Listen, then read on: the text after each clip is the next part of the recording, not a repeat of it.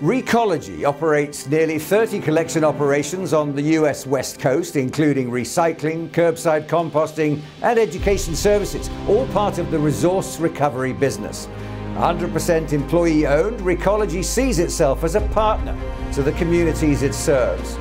Salvatore Cornelio is the CEO, and I'm talking to him from COP28 in Dubai.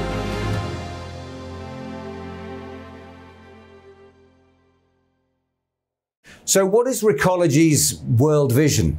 Recology's vision is to see a world without waste. What does that mean? A world without waste to us means where waste is first reduced and eventually eliminated. I'll tell you a little bit about our company. We were founded in the early 1900s with immigrants from Italy. They came to San Francisco, and their job was to collect other people's garbage, and they instilled this resource recovery philosophy or way of doing business back then. And over a century later, that still remains in the core of the culture of our company. Where others see waste, we see value. We see a way to divert materials from the landfill. So why is the waste management industry so important to consider when we think about the global carbon footprint and addressing climate change? Yeah, it's a great question. I mean, the waste industry is so vast and complex, right? There's a lot of areas of opportunity, but I think what's most important and what's most significant to help,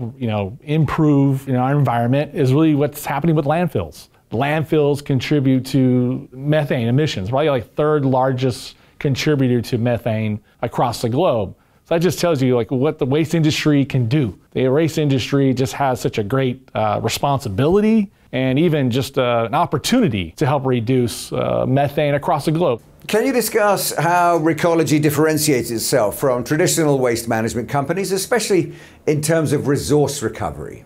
Yeah, good question. We're very different than our competitors, and we're very proud of that. First, how we look at landfills. We're a waste diversion company. I've talked a little bit about that. That's so important to us. We're trying to find a way to not have to rely on landfills. So we're very proud of our recycling system. So we built robust curbside recycling and compost systems and infrastructure to divert waste from landfills. So that's something that makes us very different. We're really, really proud of that. Another way that we're not like our competitors, we focus on policy. And we want to have a seat at the table. And there's times we do have a seat at the table. Having an emphasis or an influence on policy has helped us get here where we are today. We've been very successful here in the U.S. on the West Coast in help driving change to build recycling programs and waste diversion programs. Lastly, that continued effort on partnerships, right, to get to that circularity. You have to have partnerships. There's so many other stakeholders and people involved and businesses that are involved to get to that waste zero philosophy that we adopted. So that partnership is critical, and that was something that makes us different. 2022 was an exciting year for Recology. I have to tell you, for every ton of greenhouse gases that were emitted by our operation, we avoided 10 times that amount of greenhouse gases through our recycling and compost activities. And that's what makes us different, right? And that's the impact Recology has had on climate through waste diversion, recycling, and composting. That's what's really special about our company.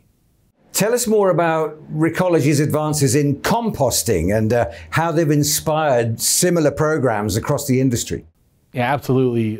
Composting is something that we're extremely proud of and something that we're very well known in the waste industry for our composting efforts. I have to tell you, like in 1996 or around that time, Recology partnered with the city of San Francisco, and we developed the first food scrap curbside collection program. That was like the first program in North America at that time. So that was revolutionary. And now you're looking around the United States today, there's about 300 other communities that have taken our lead since then, right? And have kind of recognized the benefits and the opportunities of composting. And we still feel that's revolutionary today. I mean, we know so much today about what food waste does to create methane in landfills. So we're solving that the best we can, right? To reduce landfill emissions by composting and getting food out of the landfill. that's a big part of our vision to achieve a world without waste is through our composting program. So that's a big part of who we are. In your literature, you talk of Recology as being a people-focused company. Yeah, oh my gosh. I mean, people is so important for Recology. And for me, I mean, first and foremost, we're 100% employee-owned. We're the largest employee-owned company in the waste industry here in the United States. That just says so much about the organization and who we are and what we're all about.